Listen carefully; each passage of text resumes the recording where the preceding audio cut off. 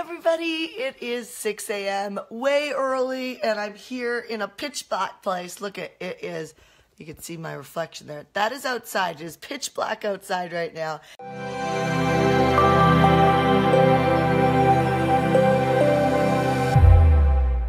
And I'm here in Big Sur, California, which I absolutely love. It's one of Ash and my favorite places to be.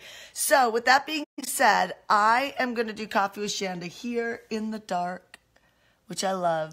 And we're going to talk about enrollment. We're going to talk about how do you enroll as an entrepreneur, and how do you basically enroll yourself in the things that you need to do, and how do you enroll other people in things that you really know that they need to do in order to better their life. Hi, Wendy McKenna. Hi, Jamie, Suzanne, Michelle, Cassandra, Gladys. Yay! Carrie. All right, you guys. So we're going to talk about enrollment. I'm here, like I was just showing some people who jumped on earlier. I'm here in Big Sur having a little bit of a getaway with my hubby. And look at how black it is outside. It's so black, but it's so beautiful out here. You can't see. The sun's trying to start to come up. I've got a hammock over here. It's just so beautiful. So we're out here in the woods at a resort called Ventana, which is just incredible. If you ever get a chance to come here, you should come here. They have something called glamping as well, where you can, they have a hut in the middle of the forest, and you sit in, you sleep in the middle of the forest, and there's like a glamorized hut, and the floors are heated, and you won't see any other tents around you, and you can just keep all the tent folded back, and it's just this beautiful, like you in the middle of the forest sleeping. Of course, you have room service, meaning they come and service your room, and if you have to go to the bathroom is like all marble and just absolutely gorgeous. But anyway, enough about Ventana, but you should definitely come check it out. Okay, so let's talk about enrollment. What spurred this actually was a couple of my clients keep asking me to teach some more about our enrollment, which I am actually doing in our PACE Club group. I'll be teaching you guys enrollment again tomorrow. But enrollment starts with how you operate behind closed doors. So a lot of times we think that it's about, how do I get people to do things? And that's about convincing. And you don't want to be in the art of convincing. You want to be in the art of enrollment. So a great example of this is, I always say to my husband that I want to be more adventurous. I'm looking at him right now as he's laying in bed. I'm like, more adventurous, travel more, like do more fun things. Like I'm always on this art of optimizing my business, my life, my friendships, my marriage. Like everything to me is like, how do I optimize it so that I get the most out of life and give the most in life? And so he wanted to go hiking. He wanted to go yoga and hiking. And so we woke up in the morning yesterday, and yoga was in like 20 minutes, and I just have to eat first thing in the morning. Like if I don't eat, it's a problem. So I'm like, I really got to eat. So one of two things. We could jog to the restaurant really quickly and eat. And so this is enrollment, right? It's giving options. It's knowing that where you're clearly going. If you don't know where you're clearly going, you're going to find that it's really hard to enroll. So let me put this into practical. If you're trying to sell two things in your life right now, and you come to a call, or you're writing an email and you're writing it to accomplish too many things, or you're having a sales conversation, you're like, well, I really have two things that I want to move or sell. And that's all about you for one. And what happens is it breaks down the clarity of the enrollment conversation, or the enrollment email or video or whatever it is. So you got to really have a point on where you're going and make sure it's really clear. So I knew without a doubt that I needed to eat. And I also knew that I was really tired. I run at a high speed when we're at home, and we have a toddler, and when the day ends, the toddler's jumping all over us, Zach. And so, when we got to Big Sur, it was like my whole nervous system went choo-choo. Like it just like, Ash said, we probably should be here like another 3 days, but we don't want to be away from our son. But it's like, when you go somewhere and it's like all of a sudden you just rest. Do you have a place like that in your life? Maybe I used to go to my grandparents and I was like that. My mom was like that too. And she'd come to her parents' house. It was so cozy and warm that we all just kind of like your nervous system slows down. So I knew what I needed to accomplish, right? Which was I knew I needed to have food. I knew I needed to sleep. I did want to go to yoga and I did want to go hiking. But so when you're selling, you got to know where you're going, and you got to realize that selling is not really about, if you do it well, it's not about convincing people, it's about leading people. And so first you have to lead yourself and not be someone who sways all over the place, right? So you've got to be a clear stand for what it is that you want. So now look back at your programs, products, and services and say, when you're going to offer something, are you trying to offer too much? Otherwise, are you trying to accomplish too much? So it would have been trying to accomplish too much for me to do yoga, hiking, sleeping, and eating all in like an hour and a half. It was too much to be able to accomplish, especially since we're at a hotel. So look at that, right? So first off, where's your clear destination that you're going? That is a non-negotiable that you have to be. Then you got to realize you got other people involved. You either have a sales conversation or in my case, I had my husband. And so he looked at me and goes, "You're just enrolling me." And I'm like, no, it's not that I'm just enrolling you. Otherwise, I'm not convincing you. I'm just telling you what I need. And I find a negotiation. So the negotiation comes down to, you can go for a hike. I'm super tired. I just need a 30-minute nap, right? Like the amount, so it's like not getting mad, not getting frustrated, not retracting and becoming passive, but negotiating. So there's, I believe the art of negotiating is sometimes what people call selling. And I think the art of negotiating is powerful because that's when you can give a discount, you can give a branch out of what you're willing to do, meaning that if you let me do this, I'll do that. In actually having a conversation with someone, you could negotiate around their limiting beliefs, so that could be sometimes showing points or ideas that like kind of trump the limiting beliefs. So for instance, my husband said, you always want to be more adventurous, and now we've got yoga, hiking. He understood the yoga because there was just, by the time we got to the restaurant, we ran to the restaurant, and which is, I don't know, half a mile run. And when we got there, we were laughing our heads off, first of all, which is a good sign to sell and enroll. We were laughing our heads off because we were trying to beat each other on the trail to get to the restaurant. But, we had 15 minutes till yoga, so that just wasn't going to work. So that automatically eliminated itself. But then when we got back to the cabin, I wanted to just sleep for like 30 minutes because I was just drained. So I said, I'll go hiking with you later if you want to go hiking later. I just need to have a 30-minute nap. My body is just kind of downgrading. I said, it's just been a lot of moving parts inside the company in the last month. We've done 12 events this year already. And which is more, I usually do 6 in an entire year. We've already done 12 this year. And we have 21 that we're doing this year. So I was like, I really just need to, chill out. So if you just allow me to, this is the art of negotiating. If you just allow me to coach you in business, then what I can do is I'm showing you the art of a negotiation in a business strategy. Then what I can do is, if you allow me to coach you in Pace Club, then what I'll do is I will set you up with Gene Bills to actually create a strategy for this year to optimize, or I will give you my cash flow program and show you how to sell on I've got a program called Shanda Success System, and in Shanda Success System, I teach you like 3 hours of enrollment, right? And so, instead of you going to my website and buying that, I'll give it to you if you trust me and jump into Pace Club and allow me to serve you. You get what I'm saying? So there's like negotiating, and that might be a negotiation around somebody's around somebody's limiting belief, like, I need to sell now. It's like, okay, well, I'll give you this product that will help you sell now. You just need to say yes to this so that you build out your full vision of what you're trying to create in your life, right? And so when you're looking at enrollment, first of all, look at where are you going with enrollment? What is the non-negotiable that you know without a doubt that you need to accomplish for you and for somebody else, right? So there's always a win-win. When it's just a you win, then you'll feel yourself pushing, convincing.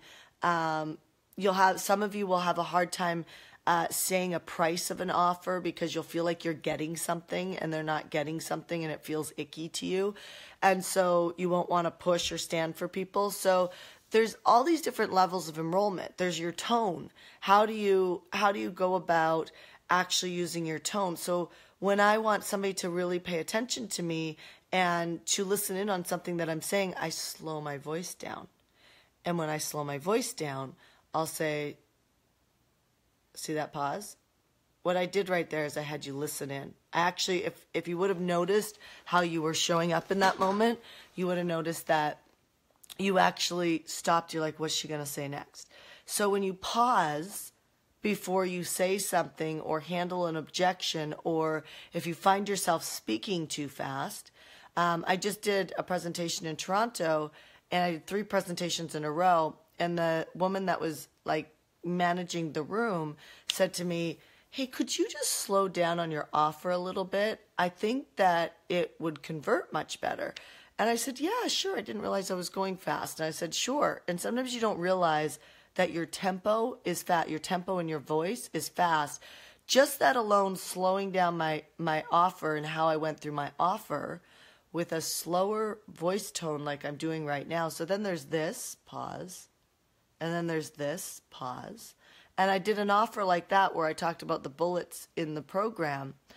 And even though I was giving an extremely crazy, intensively, like the best offer I've ever given in my life, to be quite honest. It was the best offer for the client that I've ever offered in my entire life. And to the point where 2 people asked, why am I giving it away so cheaply? Do I need money? You know what I mean? Like it's so that's an interesting standpoint as well. It's like sometimes you give something away too inexpensively and people don't believe it works, right? But just slowing down on the offer doubled the conversion rate, doubled it. So sometimes we rush through the offer and the offer is just sharing what it is that you're willing to give and the price, like what are they buying? And what is the price is the offer. So sometimes we rush through it because we just want to get to the other side of it. And so there's all these different elements of enrollment. And so I ask you right now, what is the one piece of enrollment right now that I'm sharing with you that if you were just to take one thing that I've shared so far in the last 15 minutes around enrollment, that if you just took one thing and implemented, what would it be? And why do you think it will impact your sales or your conversions in your business? Go ahead and just type that in the comment section. Now, what I'm doing even right now when I'm asking you to do that is I'm actually surveying what's landing, right? So that's important in enrollment. When I always teach our entrepreneurs to build email lists first. And the reason why I teach them how to do that first is because when you actually see what people want and what's landing with people, then that's an indication that they want more of that. And then what you can do is start tailoring your sales conversation, your content, your emails, your videos around the feedback that you're getting, because you're like, oh, that landed. People, and believe me, you never know what's going to land. I mean, I've been teaching sales enrollment and building businesses for a long time, and it always blows my mind what lands with people. But whatever lands, I need to slow down on that topic and go into more intimacy, go deeper into that content so that my audience really is appreciative and finds high value in the information that I'm giving and you're giving. Well, when someone feels high value, they're willing to actually do whatever it takes to actually invest financially. So money is always value. So the more you can increase the value of you, your products and services, the easier it will be for people to actually hire you. So I looked on a thread the other day literally on a Coffee with Shanda. And it wasn't about selling. It was just about me adding value, giving back. Connection is currency. This Coffee with Shanda is all about increasing value for our client base and the people who we don't know yet that are watching Coffees with Shanda. And on the thread, it literally said, okay, I'm in. How do I sign up and work with you? And that's a power of just, if the value is high enough, then what happens is that, and people are watching, is what happens is people start to choose in, because they start to realize, okay, if I keep doing this alone the way I'm doing it, where am I going to be in a year from now? And you should ask yourself that question. If you keep running the habits that you're running today, where are you going to be in a year from now? And it's an important question to ask yourself. So as you're learning the art of enrollment, realize that if you're getting money objections, it actually just means that you're not giving enough. It means that you're not connected enough. You're not providing enough value. And so you either need to go back in the sales conversation or in your email campaigns or your video campaigns, and you need to up the content in the areas that the people say they want it. So go ahead and post, what about enrollment? Do me a favor and give back to me. What about this enrollment Coffee with Shanda is landing for you, that if you feel like if you got more information or you implemented it, that you would really transform your results inside your business? Just go ahead and pop that in the comments section. And what you're doing right now is you're being giving back to me, but you're also helping me as an influencer and a trainer and a teacher really be able to look at what you need more of. And I can promise you, I will deliver it. And the more I deliver based on what it is that you want, the more you're going to be willing to actually either invest in working with me or invest in even working with somebody else, which I know this might, let me give a distinction on this. This might be wacky, but at the end of the day, whatever industry you're in, you're standing shoulder to shoulder with the other people who are training or giving good content in that industry. And at the end of the day, when you create a movement is never about you. A movement, like for me, I am really on a movement where money is never a reason why people don't take action in their life. And I will face the fire in people. I will face people, I will face enrolling people in building their business and then them go work with somebody else. It does, don't get me wrong. I want you to come work with me and I want to help you. And I also know inside my community, by the time you get to Marketing Mastery, there's incredible people in there that you can hire as well. My point is that I'm still about the mission before, the people before the profits, right? And so when you operate like that, you never have a shortage. We do not have a shortage of people filling out applications, watching our webinars, private messaging me right now to come and allow us to help you build your business. We have no shortage of that. And that's because the value of connection out there, of things like Coffee with Shanda and webinars, they're going all the time. Our information is out there training all the time. And so people are able to raise their hand and to say that they want to come work with us on a regular basis by sending us inbox messages, comments, watch your webinars, whatever, right? Our applications, they will find us because we don't make it hard for them to find us on each of these, these videos. Even if you look in the description right now, you got helpmeshanda.com, which either goes to an application or right now it's going to a webinar that I'm doing live on Wednesday, right? So you have all these different layers of adding value, which then reduces the conversation of, I don't have the money. So I don't have the money just means that I don't value what it is that you're offering, or I've made mistakes in the past and I'm afraid to take a chance again. So I'm going to end right here on 6 a.m. Coffee with Shanda. It's 20 minutes in, and it's starting to get light out. And my husband and I are actually going to do yoga this morning. So God bless you guys, and I hope that you're doing great. I'll be back on a plane to California, or I guess I'm still in California, but Southern California later on today. And then the end of the week, I'll be heading back to Toronto to lead a workshop, and then I am taking off to Barbados this week. So tune in to 6 a.m. Coffee with Shanda all week. before we take a break when I head to Barbados. All right, you guys, thank you. Hey, if you found this valuable, I'd appreciate it if you take a moment and just share this coffee with Shanda right now. That's how I can tell that you appreciated it. So go ahead and share it if it made a difference for you, and I really appreciate that. I look at everybody who shares. Sometimes I give gifts to the people who share. And so thank you. Just thank you for being here, and thank you for allowing me to impact your life. Talk to you soon. Bye.